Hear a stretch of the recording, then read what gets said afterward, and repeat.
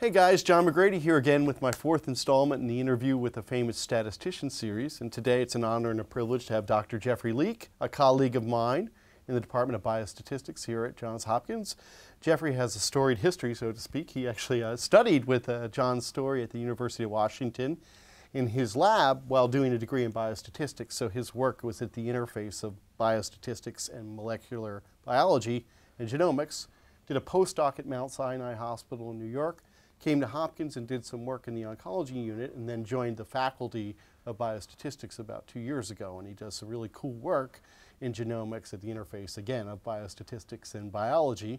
And he's also one of the co-editors of the Simply Statistics blog. So we'll talk about that as we go on in this interview. So Jeff, welcome. Thank you. Thanks for having me. So you've been active, like I said twice already, you've been active in research at the interface of biology and statistics. Can you comment on maybe one or two major contributions to biology or genomics that have been made in conjunction with statistics in the past decade or so? And what are the sort of public health implications of that? Right. So that's a great question, and I think it's a really interesting time to be talking about that question, because one thing that sort of the genomics revolution has produced is sort of piles and piles of data.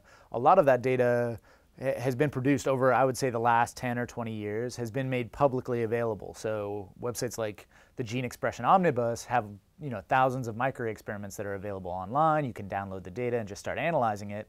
And so a lot of the research enterprise is now about statistics, right? Mm-hmm. So we have the data, now we need to do something with it. And so a couple of things statisticians have done is, one, at the earlier stages, they've sort of been involved in turning that data, processing that data into the raw data into a more processed form that you can actually do, answer biological questions with. Because the machines that produce these data are really sensitive to things like the ozone in the atmosphere when the machine was running. And so statisticians have been pretty intimately involved in sort of processing those data. Sort of denoising them and... Denoising them, right. So that's almost like a measurement error part of the whole enterprise. And then on the other end, sort of the whole idea of personalized or individualized health, which has sort of become more and more popular over the last couple of years, is really a statistical enterprise as well. It's, if we have a lot of measurements about you, how can we use those measurements, say on your genome or on your proteome?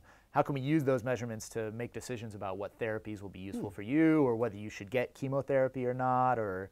So it's a big prediction problem. It's a very big prediction problem, and a hard one, because you're projecting a long ways out into the future. So like they say, prediction's hard, particularly when you're trying to predict into the future. Exactly. And so it's a very hard problem, and I think that it's entirely sort of a statistical problem now, right? The data collection is still happening, and that's a huge component of it, but there's a huge statistical enterprise in how do we turn these measurements into something that tells us something about what's going to happen to you clinically, or sort of in a more public health sort of problem as well. Excellent. So personalized medicine is one of the things you see developing and being improved upon in the future.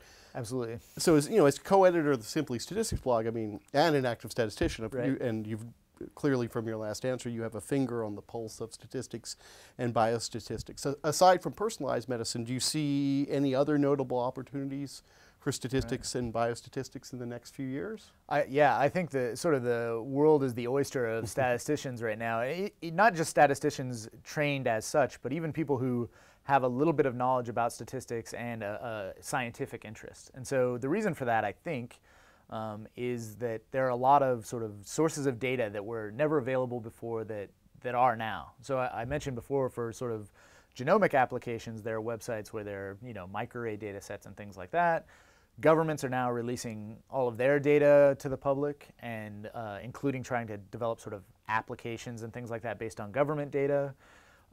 There's sort of the social network data and all that that's also sort of becoming a flood. And so I think the real question is sort of what can't you do with statistics, and really the harder part is coming up with the question, what's the right question to ask, And I think we're still in the early stages of that. I think before there was not much data, but lots of good questions. Now there's tons of data, and we're still trying to figure out the right questions to ask, And once somebody has a good question, though, the data is available, then it's a matter of applying statistics to that. So I think there's a lot of opportunity in sort of public health and biostatistics and genomics where I work, but also in areas like social network analysis and areas like government analysis of government data to sort of help, the citizens become, either to solve problems or to sort of inform people about, risks or potholes in their neighborhood or whatever. So, I mean, it's been interesting just recently, all the information that's come out about using Google searches to predict sort of localized flu epidemics and that sort of thing. Right. So the whole Google flu trends thing. Yeah, exactly. So it's just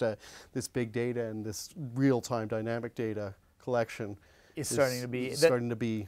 And the interesting thing is how much of that is now available to anybody, with an internet connection. Now you've got R and these free software, so it's really a matter of having the statistical skill, because all the other pieces are kind of out there and available, and you don't even have to pay for them. So it's sort of an exciting time. I don't know if there's been a time where there's been so much opportunity to tackle these problems with such a low startup cost in terms of money. Maybe there's a relatively big startup cost in terms of education, but now we're seeing sort of free online courses and things like that as well on these sorts of areas. So it's really a good time to jump into those areas. Speaking of jumping into it, many students in this class are jumping into the statistics for maybe the first time or maybe the second or third time. Okay. But we're trying to give them a good appreciation for the fundamentals of good statistical practice, how to interpret the results from statistical methods, and give them some of the greatest hits of important statistical models to deal with things like multiple predictors and multiplicity of predictors and adjusting for confounding, et cetera, so we get into linear models, et cetera. Right. How important are these sort of fundamentals of statistics in your everyday kind of work? The crazy thing is how, it's almost magnified. So we work in genomics, I work in genomics, we have a lot of sort of high dimensional data sets where they've measured things like the level of expression of every gene in your body, for every person in the study. So that's, 20 or 30,000 variables for everybody that you're studying. And so instead of having, one or two, it's not just height and blood pressure and a few other things, it's, these 20,000 variables.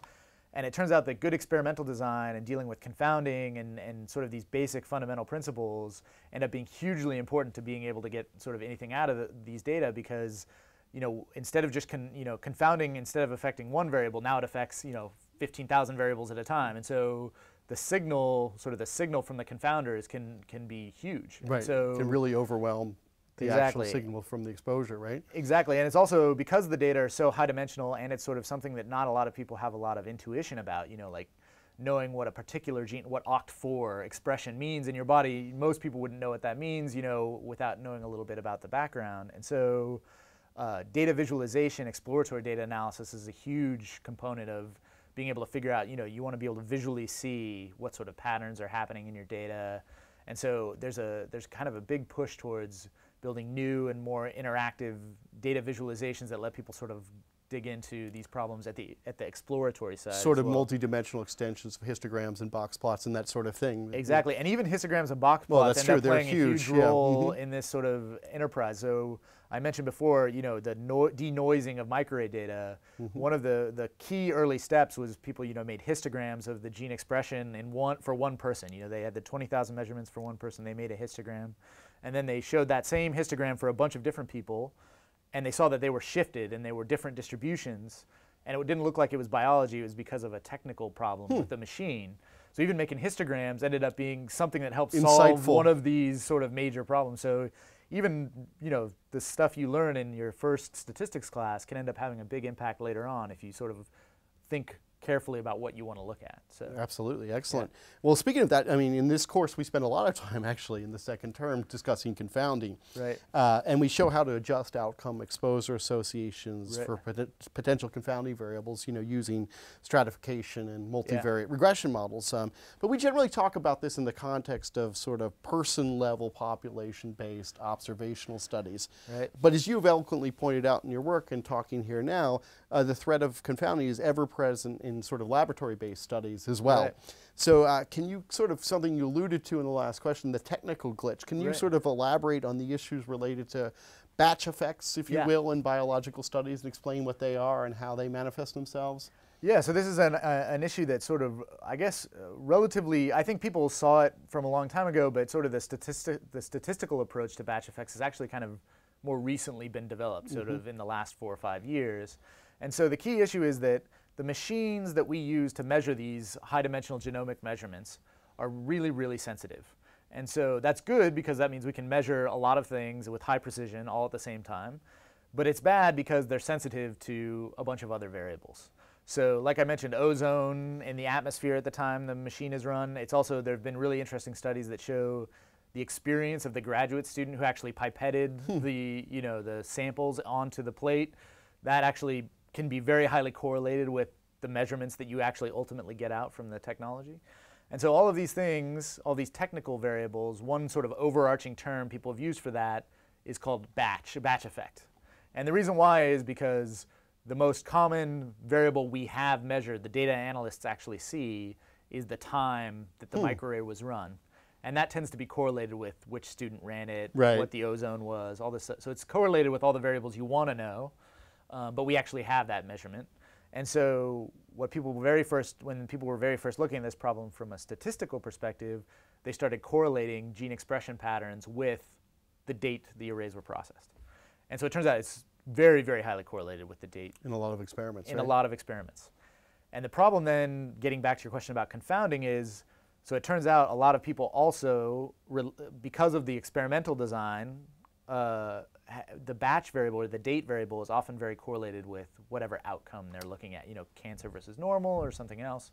And so then it gets to confounding, right? Because the batch variable is correlated with gene expression, but it's also correlated with the phenotype or the phenotype condition that you're interested in. So as that's the standard definition of confounding in a regression model. And so you need to sort of adjust for that if you want to get sort of sensible results out. And so the problem is that we've worked on a lot in my group has been to figure out ways to, even if you only know this batch variable and maybe there are 4 or 5 other confounders you didn't measure, how do you extract those from the high dimensional data directly in such a way that then you can adjust for them later in your analysis? Got it. So the extraction of these things is the first pursuit of the problem. Exactly. And then when you actually ultimately do adjustment, it goes back to the classical linear models, doesn't it? It's just classical regression models that we study in this class, basically, yeah. Absolutely. And so it ends up being a very simple classical linear model with adjustment for confounders. So it's actually first measuring those je ne sais quoi, if you will, of confounders before you put them in the model, right? And we can do that because we have these 15,000 measurements or 20,000 measurements on every person, and so you can kind of see the patterns using exploratory data analysis even. You can kind of see patterns that appear in the data that don't appear to be biology, and they're not the measured batch variable that we have, so it must be some other variable, some other confounder that might be involved in the data set. So. Excellent. So we can estimate them directly. And Jeff's written some really cool papers about this. Thanks. So I want to thank you for coming out today. I totally appreciate the students in the class do. Okay. And we've learned a lot in this session. So until next time, I'm John McGready. This is Jeff Leek. See you later.